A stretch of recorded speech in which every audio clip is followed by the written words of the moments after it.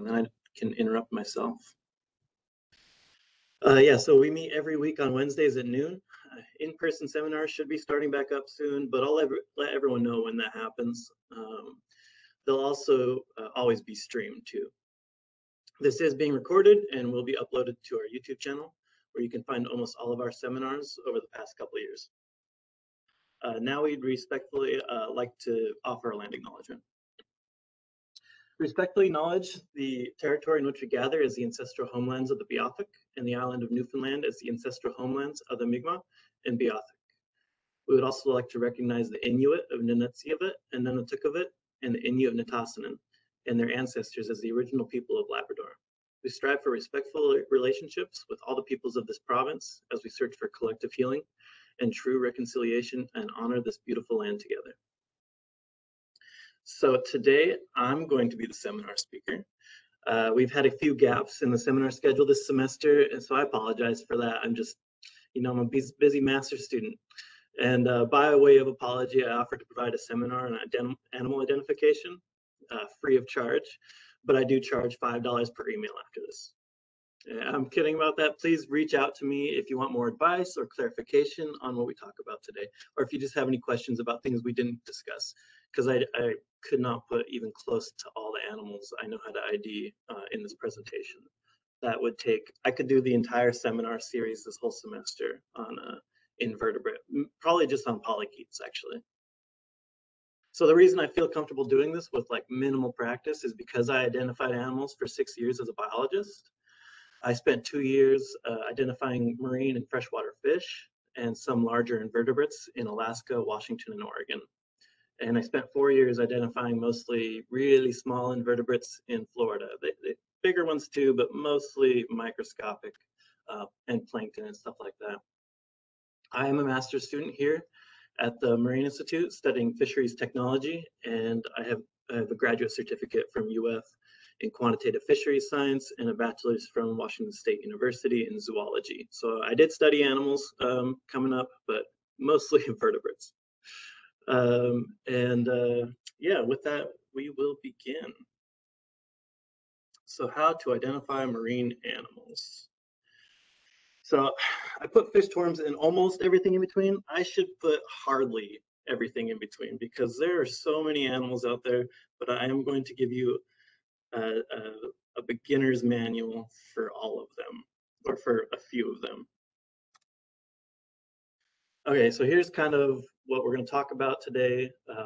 We'll begin with the tools that you need, and then some examples of field guides that you might want to get your hands on if you actually have to do this for an occupation, or if you just are just curious.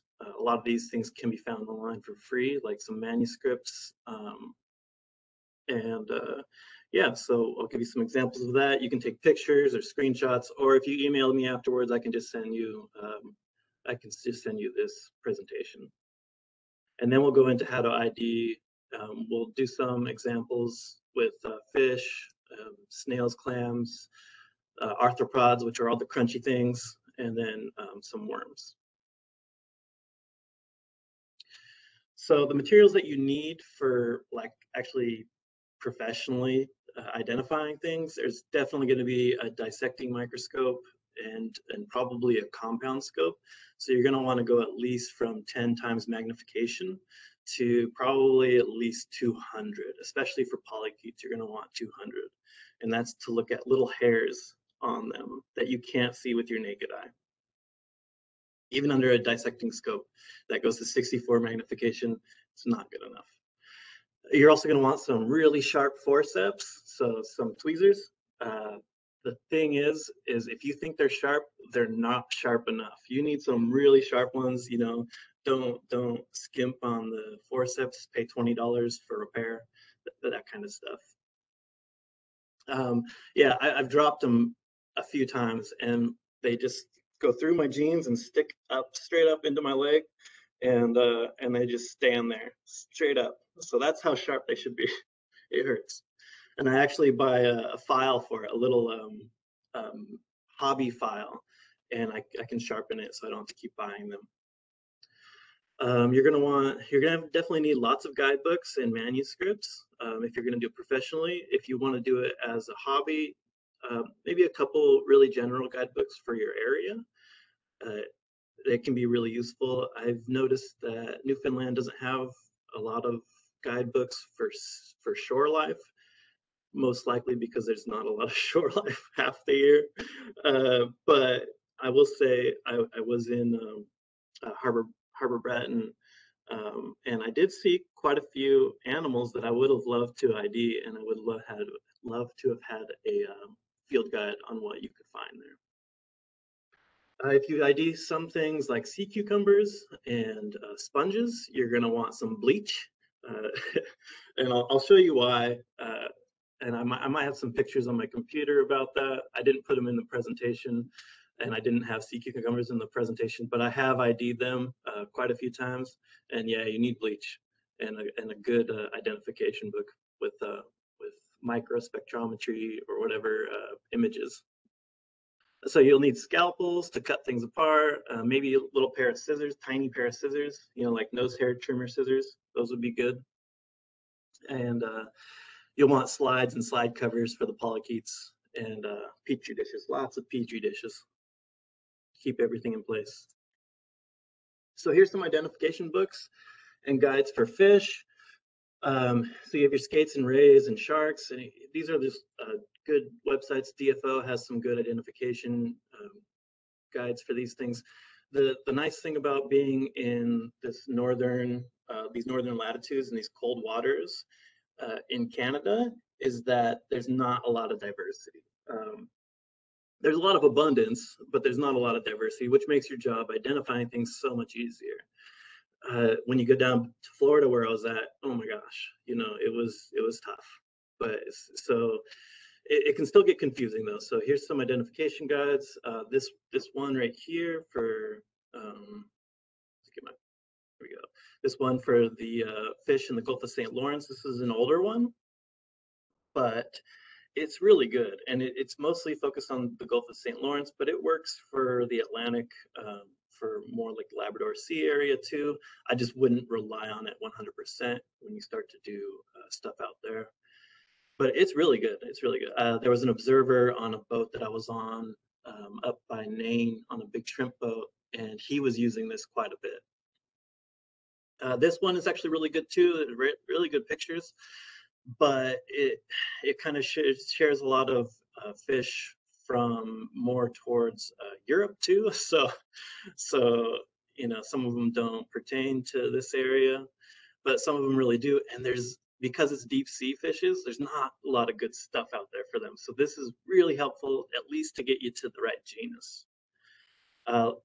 And if you are one of the very unfortunate few people who have to identify larval fishes, I found this book. I'm sorry if that's your case. And larval fish are very tough. And usually you can only get down to a family or a genus. Sometimes you can get to a species, but it's not too common. So don't beat yourself up if it's getting too hard for you. Okay, so screenshot this. I'm not going to run through all these, but here's some identification books for plankton, other invertebrates.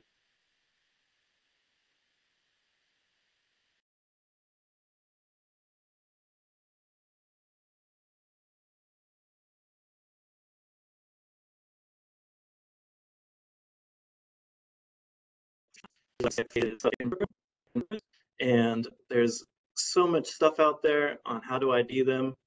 I would say some of the best books aren't from this area, and they're worth checking out. So like this one right, Light and Smith manual right here. It's from the Pacific coast. So you're not going to want to use it to identify the species, but it will really help you because it's so thorough. It will help you on genus, family and genus for sure. And that will narrow your search down when it comes to looking up manuscripts. If it's not in a book here in Newfoundland, then you'll find it in a manuscript probably. So you'll know what genus to look for is what I'm saying. So that's always nice. Yeah, so I highlight right here, manuscripts, the manuscripts are great, but they are really hard to find. And because they're so specific. It's really nice when somebody finally compiles them all. When you want to make sure that all your sources are up to date, because these books are, they were printed and they get older, and taxonomy moves pretty rapidly at the bane of taxonomy existence. No taxonomist likes the fact that this taxonomy changes all that much. But if you want to stay up to date, you go to this website right here for invertebrates. It's worms. If you type in worms and then an animal, it should pop up. This should be the first website you get. And this will tell you whether or not it's still commonly, or it's still the accepted species name. And it'll tell you the old ones too. Here's one for fish. Most people know this one is fish base. Not a lot of people know the worms one though, so this one's really helpful too. And then so many more books and internet resources. There's things that I've never had to ID things up here for a living. I did do it for fun in out of Maine and up more towards southern Nunavut, but I haven't had to do it for a living. So, I didn't spend too much time looking up the resources here. So if you're in Newfoundland, good luck, ask me and maybe I'll be able to help you actually. So I do like to stress the importance of learning the anatomy of an animal, and you don't have to like memorize it, but you should have at least a diagram with you when you're IDing these things at all times, just as a reference guide. So an example would be fish right here. You have your general anatomy of your maxilla on the mouth. Here, let me get the cursor here.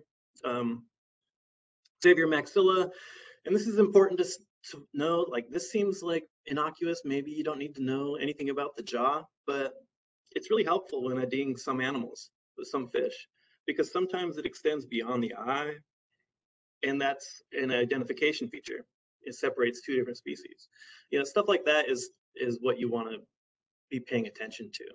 I know a lot of people will probably just be taking pictures and tossing the animal back in the ocean. That's fine. Just make sure you get the right pictures as well, because it sucks when you take two or three what you thought were good pictures, you tossed it back, and then you realize you should have held up the dorsal fin. You're like, oh, now I don't know if it's this species or that species.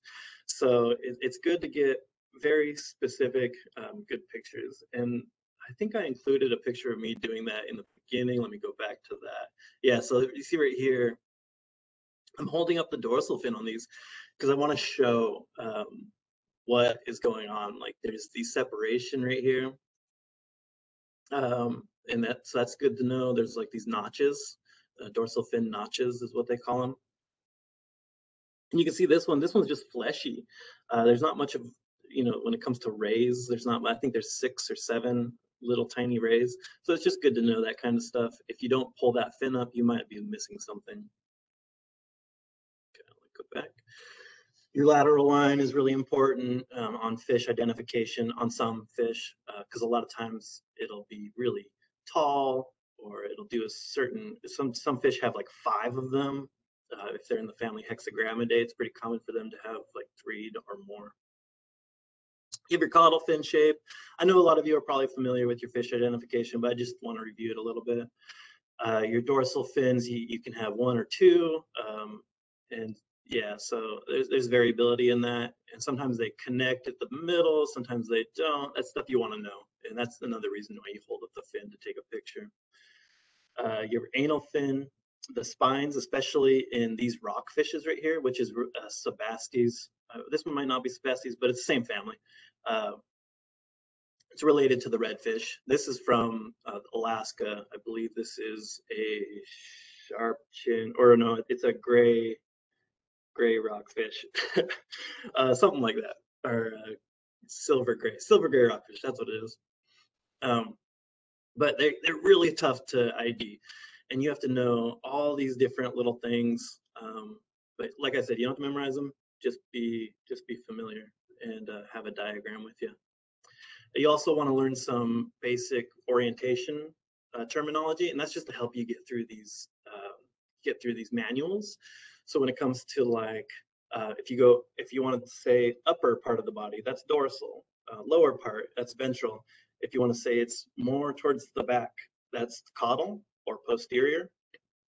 Anterior is forwards, superior is usually like up a little bit, inferior is down a little bit, and then etc. There's all sorts of, there's lateral, which is more towards the side. There's infralateral, there's just so many different orientation things.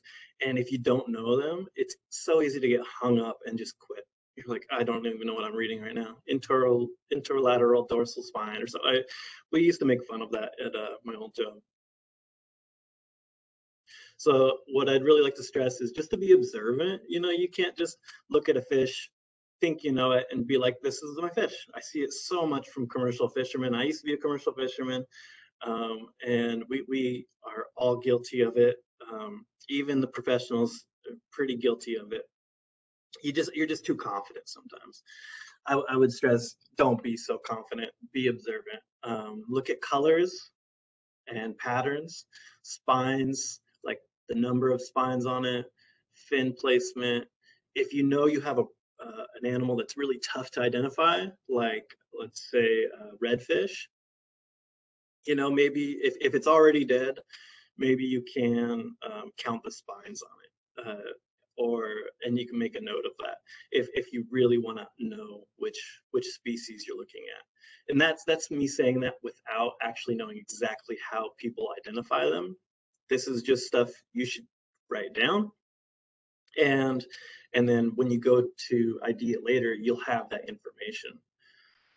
Fin shapes are really important. Lateral line shape, like I said earlier, eye placement, eye size, mouth placement. These are all things to pay attention to. So like on this animal right here, it is more a terminal mouth, so it's more towards the end. But then there's fish with an anterior, and then there's fish with dorsal facing mouth, and then there's fish with a ventral facing mouth. You know, like your maybe more like your catfish or your sturgeon or stuff like that, where it's more downwards facing, and that can really help you on identifying between families and whatnot. Now I threw a little tricky one in here. So I do like to stress colors and patterns. That's really important, but there's also sexual dimorphism in fish. It's really common, especially in reef fishes, but here, maybe not in Newfoundland, but this one is in, this is a kelp greenling right here in Alaska, and this is the female, and this is the male. So they look completely different. You know, their shape isn't exactly the same, their pattern's completely different, and their coloration is completely different. So you want to make sure you know you're not 100% relying on that color and that pattern to be like, I know what fish that is. If you've never seen a male kelp greenling, then you might completely miss that. You know, so be observant when it comes to colors and patterns, but don't. But it's so variable, and there's sexual dimorphism that you don't rely on it 100%. I will say though, this is the only skate right here, the big skate. It's the only one with a pattern like this in all of the North Pacific, I think. So if you see this pattern on a skate, you're done. It's the big skate. That's the common name anyway. And these fish are really cool. I believe they have 3 lateral lines. Yeah, triple the smelling power. All right. So when it comes to specialized body types, they have their own things that you look for. When you're skates and rays, you might be looking at nose, your nose, if it's floppy, or if this one has some cartilage in the front. So looking at stuff like that, you know, your texture of the skate. This one's really smooth. You can probably tell it's really shiny, and this one's really rough. This is a mud skate right here, and this is a long nose skate. And then also looking at the spines. So each type of, so what I'm trying to say here is each type of fish is going to have different things you want to pay special attention to. When it comes to flat fishes, your compressed fishes like your flounders and whatnot, there's an anal spine right here on some, and there's not on the other. So there's this bone that runs forward right here, and I'm indicating with my finger right there. I'm touching it and showing that it's stopping my finger. So on some fish, they don't have that. and it's a good way. It's a good way to part in the in an identification manual. You know, if you go to the left on this identification manual, you have these families. If you go to the right, you have all these families, and yeah, so it can really be really helpful to rule out a bunch of families. Here's just some spines on the side of it, and you know, some of these species have very specific identification signs. This is an Alaskan place. It's the only flatfish up in Alaska that has spines like this, these tubercles. So you don't even really have to try that hard. So if you know you have an animal that's super unique in its identification characteristics, then by all means, you know, like you got it. You don't have to pay attention that much. Um, and then there's eel type stuff. These are tough.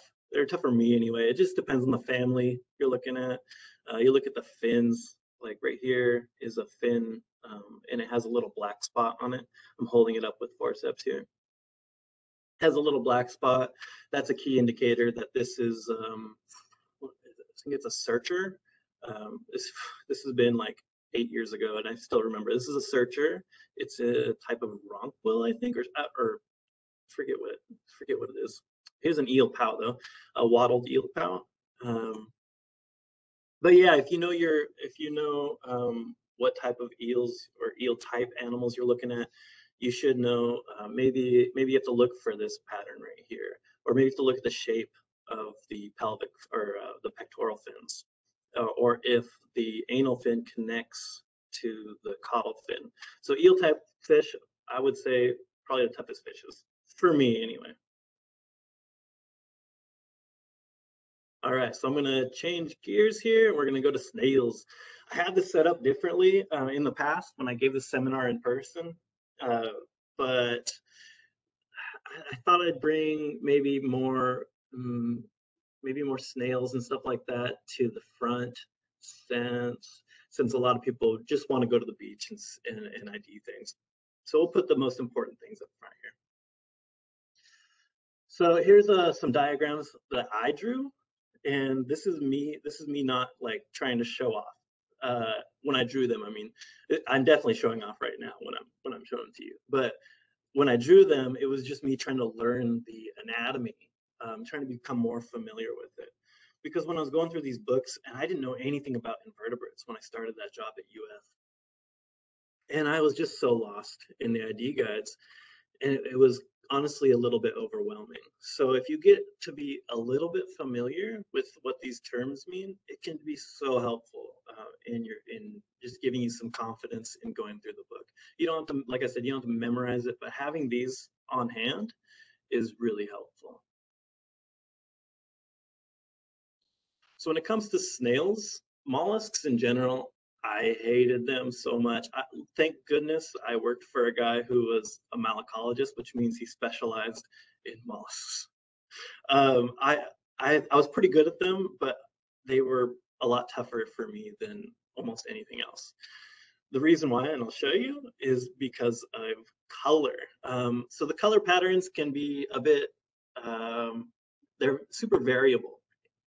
And a good example of this is the species name of a lot of these shellfish, of the mollusks, is variabilis. That's how variable they are. The species name is variabilis. So that's why I hate them. But some of them are easy, especially up here in the North Atlantic, because there aren't as many to look for, or as like down in Florida. Here's an American pelican foot that I got up near Nain, I believe, and offshore Nain. And here's a whelk from Conception Bay. I don't remember which whelk this was. I did ID it. I just don't remember which one it was though. This came from a crab pot actually, and this one we got trawling. Here's an auger or a turret shell, and these two are from Florida, and this one actually has a little hermit crab inside of it. So the snail isn't alive anymore. It's skeletal, and this might be maybe 5 millimeters long, or tall. So that's the scale we're dealing with here. And so what you want to look for on snails is whorl count, which means It's these things right here. So you have 1, 2, 3, 4, 5. Yeah, probably 5. 5 in a protoconch, which is this top part. So that's one thing you want to keep track of. Really helpful with identifying snails. You want to pay attention to these ribs right here. So these ribs are going up and down, and a lot of ribs go left and right, like this one. So that's another thing that's really helpful. Even at the species level, some genera can have a lot of variation with just the ribs. And coloration, I don't even care. Because it's so variable between populations, um, coloration is just so tough to count on when it comes to gastropods. There are very few cases where, at least that I can think of, where coloration is something that you need to look at. So yeah, pay attention to the ribs, the number of whorls, whether or not it has a siphon right here. So like this one has a siphon. Some of them just end like that. And it helps them when they're buried in the mud. This sticks up and acts as maybe a little bit of a snorkel, I guess. So yeah, and there's an operculum right here. Sometimes they add these snails based on the operculum. I've never done that. So if you have to do that, maybe you can teach me something.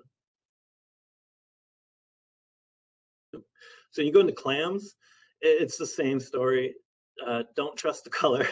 So these are all one species right here. These are all one species. Here it is on like the normal scale without any magnification. And here it is under the microscope. I took a picture, and they're all, not only are these all the same species, but they're all from the same sample. They're all from the same like square. So you don't trust color. Sometimes you can't even trust patterns on them. But I will say, when you look at a clam, it's a lot like the snail, where you look at these ribs right here, and some of these striations, which are these cuts that go across the side from side to side. You look at the hinge, so right here. So look at the hinge and the shape of it. And then if you get really into it, you have to look at hinge teeth. You might have to look at, let's see, let's go back up here to the right here. You might have to look at the paleo line. You have to dry out the clam and probably shine a light through it and try to see the shape of this paleo line, which is so tough. But the teeth right here on the inside of the hinge is a big one that people use to identify clams. So if you have a tough clam, pay attention to the hinge teeth. It's really going to help you out when you go through the manuals anyway. I would say, just to prep you when you do mollusk identification, that the manuals aren't like other manuals where it splits off and you just follow it down the list. No, because there aren't very many good manuals like that. They're just picture after picture after picture, and they describe it. It's just a little bit tougher. I just don't like it. But I had to do it a lot. Here's one that's super tiny, and it's actually commensal with a worm that lives inside of a shell, an old snail shell. So the reason why I bring that up is because some of these animals, not just the clams, but they're only found in certain areas. So it's all in context, right?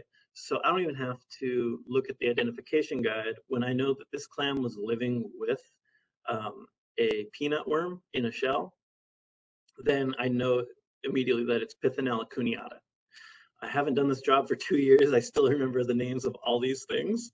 But it's a live bearing clam, which is really neat. It's pretty rare. Anyway, sorry, I nerd out over that a little bit. But yeah, context is really important when it comes to identifying these things. Where did you find it? If it's a shell that's washed up on the beach, it's a little harder to do. But if you find these things in very specific environments, maybe 5 meters depths, maybe 100 meters depths, maybe with a sand dollar or something like that, it can really help you narrow down. You look for a clam that's commensal with a worm. Done. Somebody's already done a paper on it, or several. So when it comes to decapods, okay, crunchy things. We got some crabs and shrimp, and then there's your hermit crabs. Well, I won't go into hermit crabs.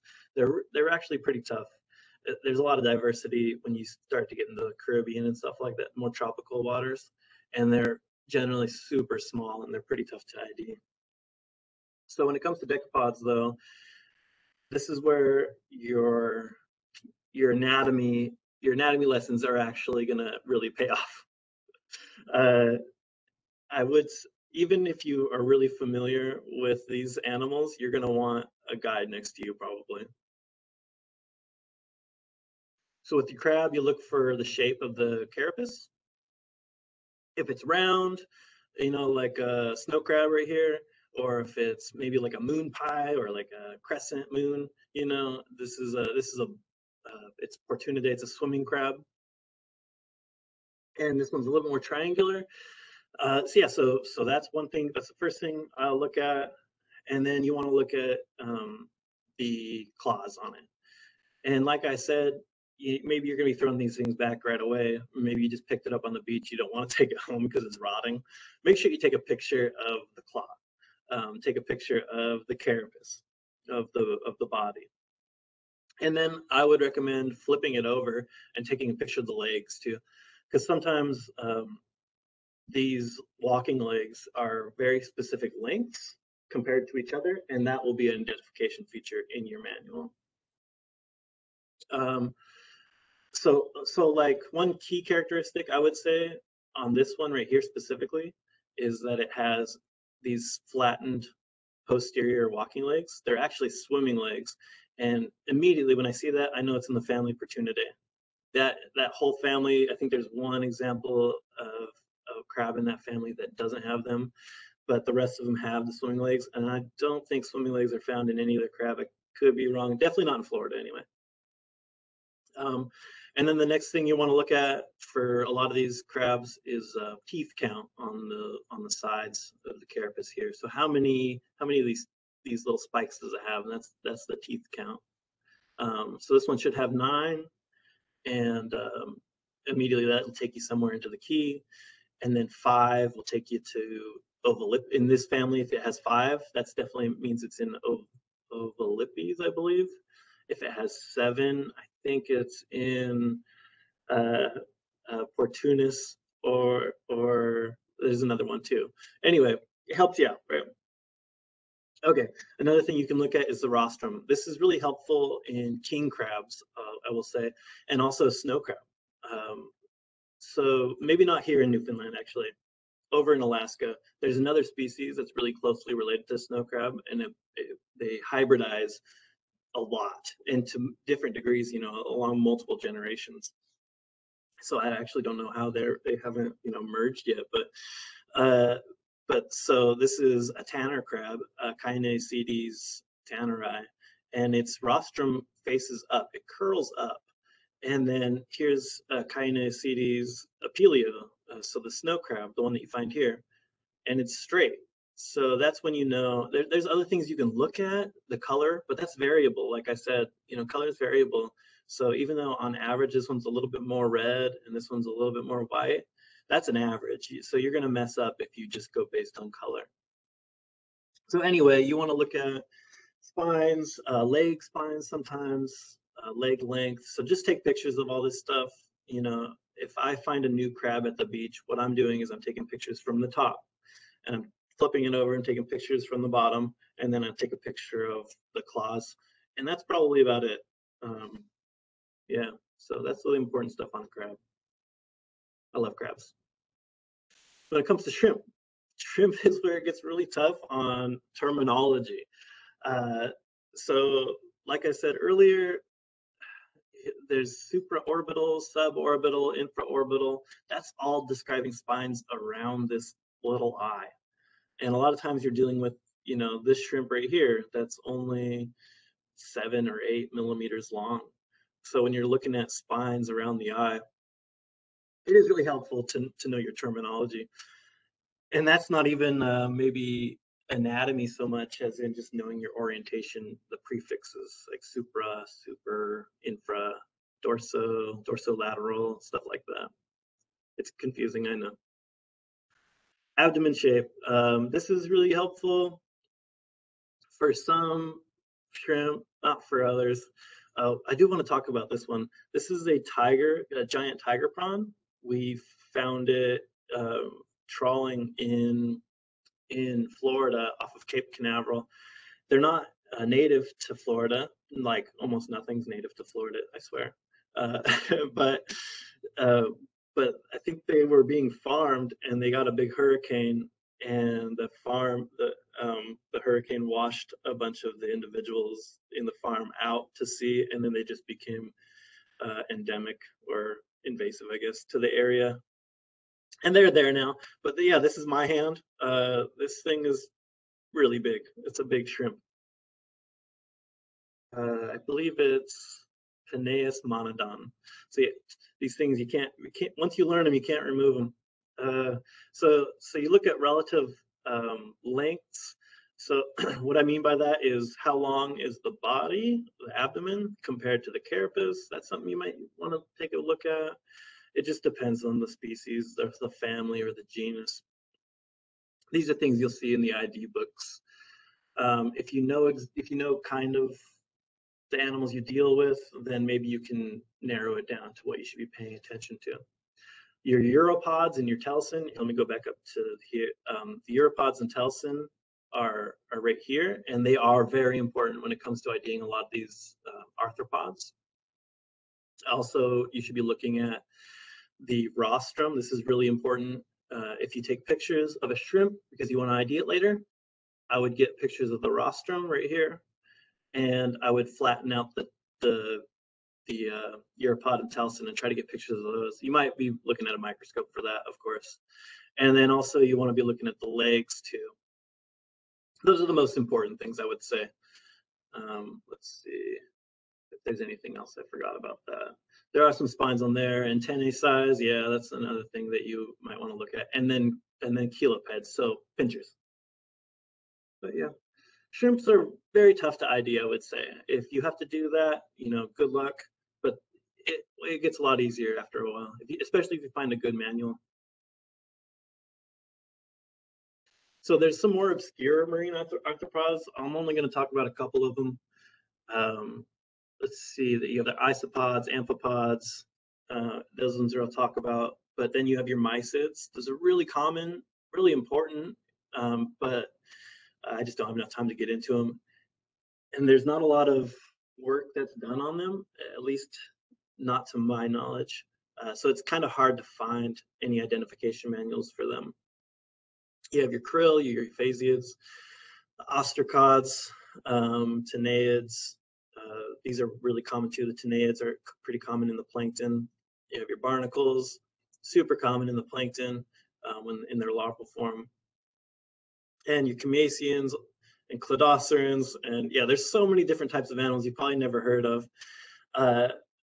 But if you do sampling surveys, you're going to see these and you're just going to be so confused. So I would get yourself a manual that just talks about arthropods. That's really important. I should have thrown that one in there. There's a good one that I used in Florida, and it's just basically anything crunchy. They give you the class, what did they generally look like these leptostracans right here. I had never seen one in my life. Someone came up to me with one, and I was like, I know what that is. I've seen it in the book, and I just got it down to class for them. I didn't even get it down to family or anything, but it was really helpful. So yeah, so these things I wouldn't expect anybody to know without experience, but you should definitely get a book if you have to do this kind of stuff. So when it comes to your isopods, I won't go over all this stuff because we don't have time for that. But if you want these slides or anything, just let me know. They're not all depressed roly-polies, So there's a lot that are kind of like this long, narrow shape. And then there's some that are like this one right here. This is Ancinus depressus. It's actually has a clutch, or it has a bunch. It has its babies. It's gravid. It has its babies on its belly there. I thought that was really neat. I looked under the microscope and I saw a bunch of eyes looking back at me. What's going on here? And also, I would like to stress once again, like this is the theme of this talk, is don't rely on color. because 4 of these are the same species and 1 is different, and they were all from the same sample. Like, color is just not something you want to go on. I believe this one's a different species. These 4 are Chirododia renicola, and this one's Chirododia excavata. But I'd have to look at the claws to be sure. But yeah, once again, you look at your pleopods and uropods. If you have an isopod, just take a picture of the top, and then maybe flip it over and take a picture of the bottom. That's a good one too, because especially for the claws right here, and maybe the legs too. For amphipods, I'm not even gonna get into it. Amphipods are tough. Amphipods are really tough. If you have to ID them, once again, I'm sorry. It is fun to learn, I would say, but it gets very frustrating because they're really tough to see. They're tough to manipulate. This is where those super sharp forceps come into handy, because you're going to be on 64 magnification under your microscope, and you're going to realize that you have to manipulate the animal on every exhale because you don't want to make a move that is wrong. So anyway, they get to be really tough. Learn the anatomy. I would say it's actually most important to learn the anatomy on this one because you can't be constantly looking at your book. You have to pay more attention to what you're doing with your forceps. They get to be a little tough. And these are, once again, these are my drawings. Just trying to learn it. I would say they probably didn't help me that much because it takes so much more effort than drawing it to learn these things. It just takes a lot of experience going through the books. But yeah, head shape, flagella, you know, like the antennae, the eye shape, all that stuff. I had to ID amphipods a lot, and it's tough. So the mollusks I didn't cover are scaphopods, so your tusk shells. They used to be commonly used to trade in, I think, on the Pacific between Native Americans, and maybe it was actually on the East Coast. I forget. I remember hearing or remember reading a random fact from them that was pretty cool about Native Americans using them for currency and for trading. I didn't touch on the sea butterflies, the pteropods, or the nudibranchs. Nudibranchs are really neat. I've actually never had to ID them, thank goodness, because I think they're pretty tough. There's no hard structures. It's all about, or no hard structures that I know of, maybe the radula, but it's all about patterns, I believe. I'm not really 100% sure on nudibranchs. Everything else I've done. And the cephalopods. I've had to do the squid. I had to do the octopus. I've never had to do nautilus or cuttlefish. And then you have your polychaetes. Polychaetes, I won't get too into either because I can do, like I said, I can do the full semester of seminars on polychaetes. I love them so much. They're my favorite underdog. They're just so neat. Okay, so here's kind of maybe your 64, or oh, I have it right here, like 40, yeah, 40 to 64, just depends on, you know, the species you're looking at. But this is like 40 times magnification. And then so you're looking at the head. Here's some jaws. So these jaws are generally just, when they're relaxed, they're in here, and then they shoot out to eat whatever. And that's pretty common with polychaetes. So then you look at things like your periopods and your prostomium and your peristomium, which are just parts of the head. You know, there's like the forward head, and then there's like the next segment right behind the head. The number of eyes, stuff like that. And then after 100 magnification, you're looking at these periopods right here. It's just so neat. I love this. I love this stuff. You pull this off, you put it on a slide, you mount the slide, you take it over to the compound scope, you go under 100 magnification, and then you're looking at a whole new set of things, and you're master detective straight from the 50s, you know, smoking a cigar in your office. And then, so sometimes this isn't even enough. This is not even enough sometimes, because you're a detective and you have to take off these little hairs, and you have to look under 200 magnification. You have to look at the shape of the hairs. So here's an example of the different shapes you might see. And sometimes that's not even enough. So if that's not enough, then you just hang up your hat and you go home. So I don't have enough time for all this, but Here's it's such a diverse, group of class of animals. You can each family, sometimes it's a genus, you might have to know the anatomy of a specific genus. This is a psyllid, it's in the family Psyllidae, and I think it's the only one with this proventricle muscle band, but not even all of them have it visible. So you don't need to know this for any other family, even though there's 80 families, this is the only one you need to know it for. And this is a super diverse family. So all I'm trying to tell you is it's a lot of information. If you want to go into IDing polychaetes, you really have to bring your A game. You want several books that talk about different families and just general stuff about polychaetes. Yeah, it was just a lot of fun learning about them. I would actually take them home and do overtime. I wouldn't get paid for it, just learning about polychaetes. Here's an example of another uh, proboscis coming out. So usually it's back here in the body, and this one's shooting it out, and that's what it would do if it was trying to eat something. Sometimes they're in tubes here, so if you find a tube or if you find a polychaete inside of a tube, that really helps you narrow it down to what kind of polychaete it is, because not many of them make tubes, or not a lot of them do make tubes, but a majority of them don't. So it just helps you narrow it down. And what kind of tube it is, what they're using for substrate, can all help. Because there's like ones that are called shingle worm tubes that they just make shingles. It looks like shingles are going down the tube. And then sometimes you can look at the jaw. This is me dissecting the jaws out of one. So the worms I didn't cover are, there's a lot. Peanut worms, your leeches and oligochaetes. Uh, the oligochaetes aren't as common in the salt water, but they are there. The peanut worms are really common. The staphyloculids are really common, especially in the coastal waters. They're the ones that they burrow into things a lot of times, or they'll use other things for habitat just because they have a really soft body and they kind of need that.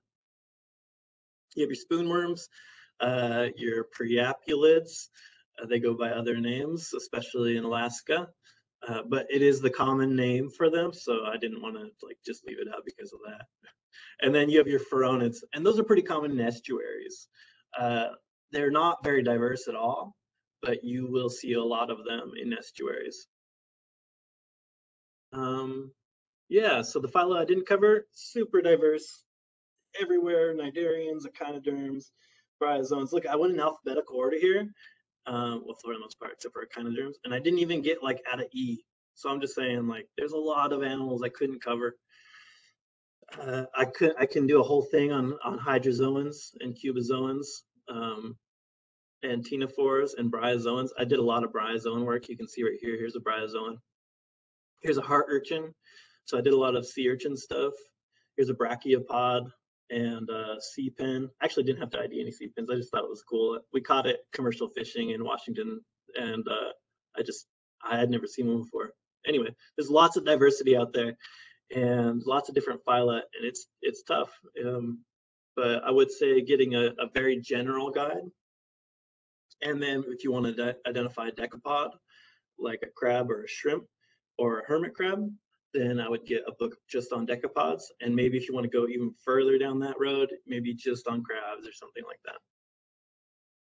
Yeah, so here's some citations that I use for my diagrams. And yeah, so I'll open it up for any questions after that. Yeah, I'd like to thank my boss at the University of Florida, Dr. Patrick Baker. He was super helpful, and he gave me he gave me lots of room to do my own thing, and because he knew I loved what I was doing. So, and he bought me all the identification guides and equipment that I could ever want. All right. So if anybody has any questions, y'all can just, let me stop sharing my screen here.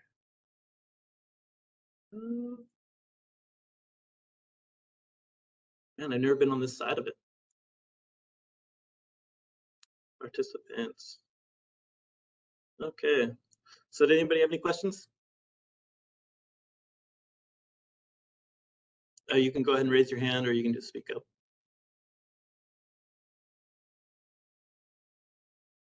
Hi, Colin. No, that was a great presentation. It was really helpful and informative with just pretty much the basics of in like invertebrate identification. And I really appreciated the giant list that you did of the field guides at the beginning. My question is, would it be okay with you if we shared the screenshots of that list? Oh yeah, for sure. Yeah, and a lot of the stuff I grabbed from the more Newfoundland oriented things, what the invertebrates I should say.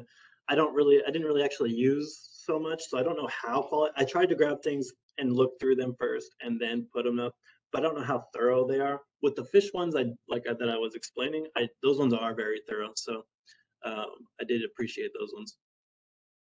Thanks. Awesome.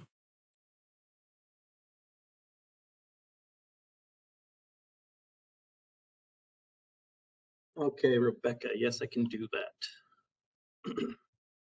Oh yeah, some people didn't show up or didn't see the list right away. So here is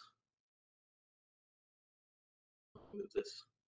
Here is a list of the identification books for that I was using for fish in the Labrador Sea. I would say this one was really helpful. Like I said, though, it's for the Gulf of St. Lawrence, so I wouldn't get stuck trying to identify a species if you're on the Atlantic side more, because you might be seeing something else, and it might not be included in the Gulf of St. Lawrence field guides. Um, a lot of times, um, animal identification experts even get way too confident in what they're looking at, and they get stuck on something, and they think they're looking through a guide, and it's a very thorough guide, but what they're IDing doesn't exactly line up. But they're like, it's close enough. No, a lot of times it's not close enough. So um, don't try to make it a certain animal is what I'm saying.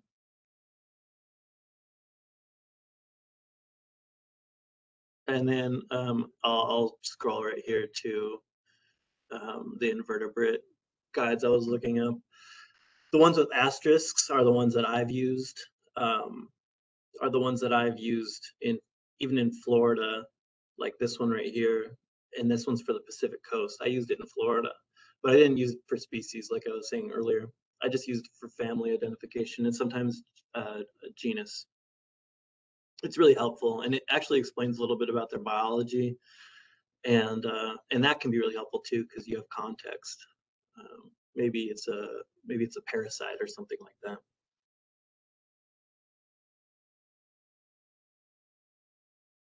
Yep.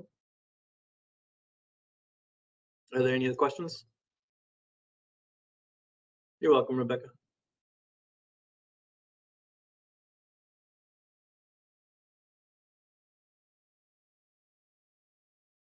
All right, so I'm just gonna wrap it up here.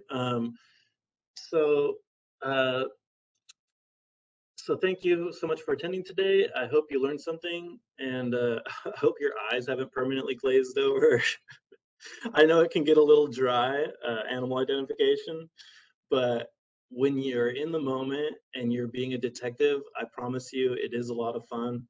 Um, if you have to do it for a job, just think of yourself as master detective, uh, and you should be entertaining yourself pretty good.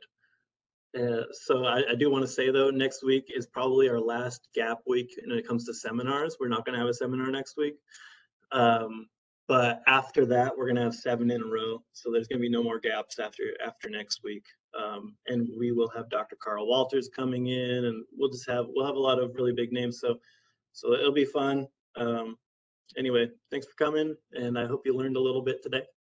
Yep. Have a good Wednesday.